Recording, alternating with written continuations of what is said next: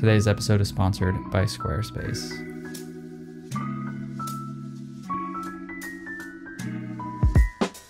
Okay, yeah, there's already 200,000 videos on YouTube about shooting black and white film with color filters. But since when have I ever been original? Today we're going to be shooting black and white film with an orange filter, a classic amongst the days of film photography past. It's a pretty good pairing. Orange filters and film, they just go together, like chugging a milkshake and then going on a roller coaster. Of course, you gotta slide in a quick wink to the coaster operator before you fly off. People shoot black and white film with a number of different color filters, usually to emphasize or de-emphasize something in their work. Orange filters are amongst some of the most popular because they're quite effective at brightening warm sunlight, cutting through atmosphere, and then, you know, darkening blue sky. Basically, it adds some pleasant contrast. Sunlight itself is kind of yellowish orange, so the filter allows it to pass through unharmed. If you need a visual, you can imagine it like those tubes that, you know, suck off fish and then launch them into new bodies of water. Blue, on the other hand, is a complementary color to orange, so it gets rejected, like me on prom night. I guess just imagine a dude with braces, bad acne, and a sick mullet crying next to a dumpster. That's blue when it's faced with an orange filter. Anyway, so where did we leave off in the last video that no one watched? Oh right, we're at this place where I was ripping some crazy Dune jokes that you not only appreciated thoroughly, but couldn't get enough of, and definitely were not tired of them whatsoever. With the heavy orange filter caked on, I decided to load up my Nikon F2 with some spicy Kodak T-Max 400 to finally fulfill the ancient prophecy scribed on the back of my camera. Hey, look at that. For once, the thing in the back here is actually correct.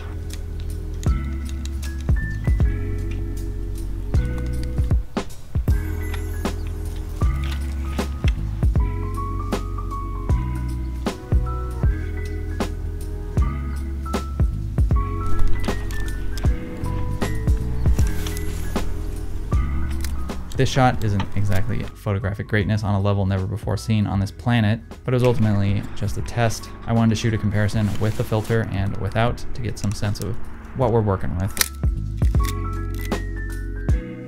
Interestingly, I don't think it really made a huge difference. If you look closely, there is some increased contrast in the orange filter shot, but nothing too substantial, and I think I know why. We were shooting a location that was mostly, you know, yellow-orange with early morning light that is mostly also yellow-orange, and the sky, though very slightly blue, was still looking early morning yellow-orange. Basically, there wasn't a ton of color contrast in the landscape yet. We'll try another comparison later on if you're still watching at that point and, you know, didn't click off to go watch something more interesting. Also, if you're gonna use filters, definitely clean them beforehand. Be better than me. Or, you know, just embrace chaos completely and just fully lean into it.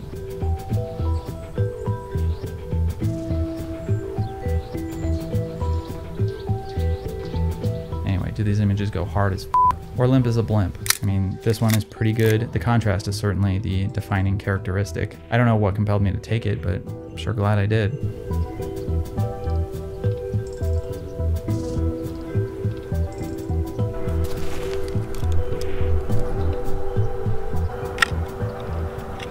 That'll be a good one. So it wasn't a good one, but whatever. On to a different location, finally.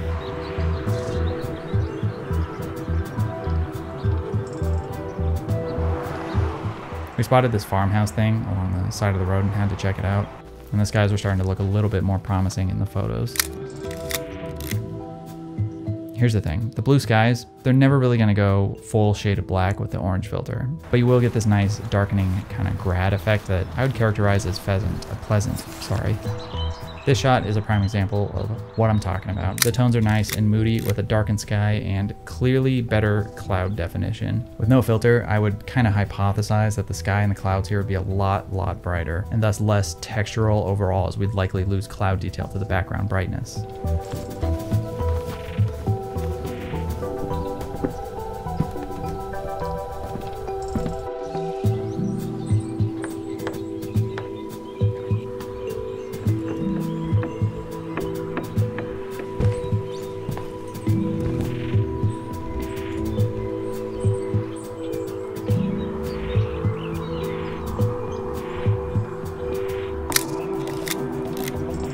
I think orange filters strike a nice balance between a yellow filter and a red filter. I mean, I guess that isn't a groundbreaking thought. Orange is literally smack dab in between those two colors, Jason, you f***ing moron. What I guess I mean is, like, I've shot with yellow filters aplenty in my travels, and while they're good, I've kind of found them to not always deliver a substantial effect. Red filters, however, definitely deliver that effect, over-deliver it sometimes. It starts to look a little unnatural in some cases, a little like nighttime during the day, which can be used effectively. I mean, don't get me f***ed up here. Freaking Ansel Adams used the red filter quite a bit. I've just been finding the orange filter to be a nice blend of the two. It darkens skies, sure, but kind of in a naturalistic and not too dramatic way. Believe me, I think we got enough drama from Love is Blind this year. However, it all seems to depend on what you meter for. I have noticed that if you expose for something very bright, like this, it will knock the background sky down quite a bit, almost kind of emulating a red filter in the end.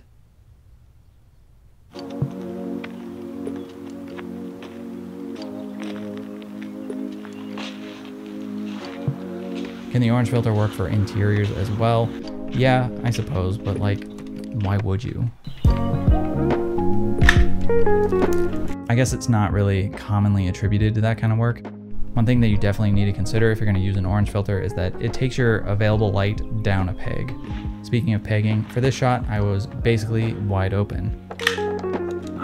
The shot turned out great, but we don't really see any effect of the orange filter here, except maybe slightly more contrast, and thus removing it for lower light situations seems imperative. Why? Well, the filter factor for an orange filter is somewhere at or above 1 stop of light, sometimes up to 2 stops of light, depending on which shady back alley photographer you talk to. And cutting that much light oftentimes can be the deciding factor between a blurry photo and a sharp one.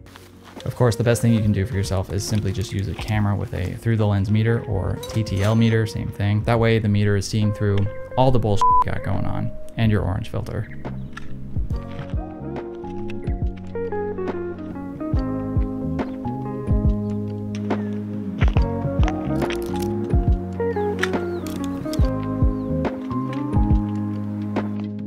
Here's another comparison where we can see the effect in action a little bit clearer. The background clouds are definitely a little bit more defined against the sky because it's slightly more shaded. Notable too, there is also a bit more contrast in the shadows of the building. It's a subtle effect, but it leaves a lasting impact. Or at least that's what I tell myself every night as I cry myself to sleep.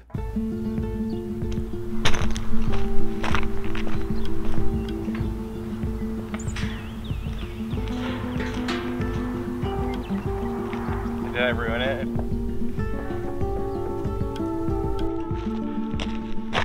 I hope this is properly exposed. I found a really layered shot. We'll see if it works out. In the meantime, you get to look at my ass. Did this shot work out? I wouldn't really say so. Tires, house, framed by the tree branches. Layers, bitch. Yeah, layers and whatnot, but like compositionally, who gives a shit?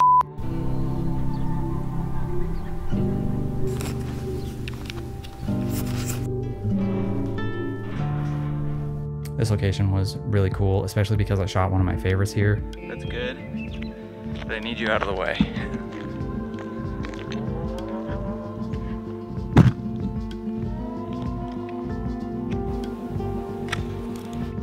It's got beautiful lighting, wonderful deep sky grad, and pleasant, composition. My other photos could learn a thing or two from this.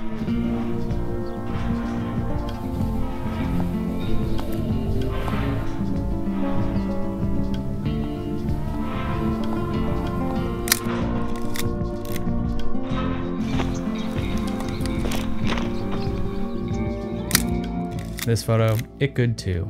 But shortly after taking it, Caleb bumped into somebody camping out inside the building who probably doesn't like orange filters. I don't know, I didn't get a chance to ask him. So we got the hell out of there before he beat the shit out of us for deducting the color blue from our photos.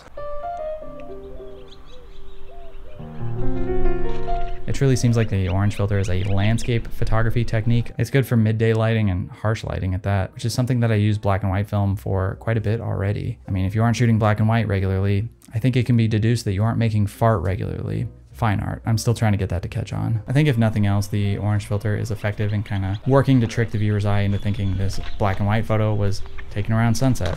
Just the combination of, you know, strong light and dark background maybe unconsciously tricks our unevolved ape brains into thinking it's magic hour. I'm not saying you should bring this filter along to shoot your next wedding. Definitely test it out first. But if you're out in the field, let's say doing war photography, then you're probably good. Though at the end of the day, wedding photography, war photography, same shit. Anyway, this shot is good too. With the shade and the darkened sky behind the trailer, it really draws your eye to where the sun is hitting on the front and almost kind of compositionally isolates the light nicely. That's the power of this filter. It can do shit like that if you're a competent photographer. Unfortunately, I am not, but maybe, just maybe, with this filter, you might get lucky.